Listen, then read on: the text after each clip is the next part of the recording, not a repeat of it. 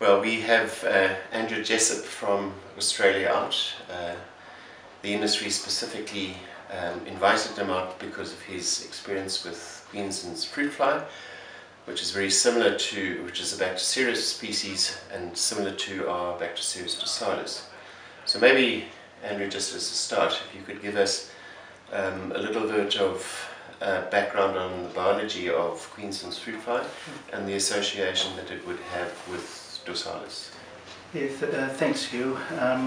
Queensland fruit fly is a Bactrocera species, just as an Oriental fruit fly or Bactrocera dorsalis. Right. I think a lot of people here call it BD. BD, yeah. So what we've found with the Queensland fruit fly is it's a highly invasive species, and over the last 10 years or so on the east coast of Australia, the Queensland fruit fly has changed its habitat enormously from subtropical, tropical sort of areas, coastal, down into much cooler climates and drier climates previously thought habitable by Queensland fruit fly. So it's adapted, it's invaded these areas, and it's caused massive problems with exports and production down there.